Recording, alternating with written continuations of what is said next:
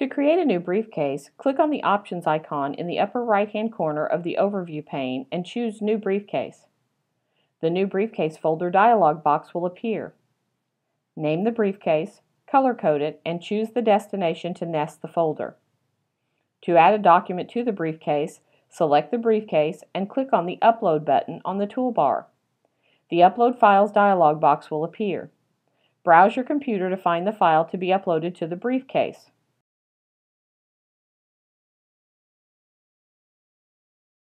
Select the file. Click OK.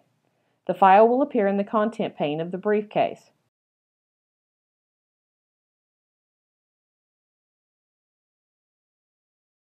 Documents can also be created online. Click New Document on the toolbar to open a new online document. The document editor will open in a new window, allowing for creation of the new document. Name the document. Add the contents to the document.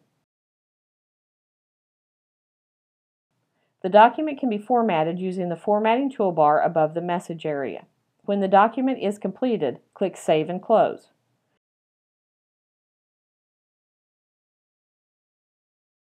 The document will be saved to the briefcase and the new window will be closed.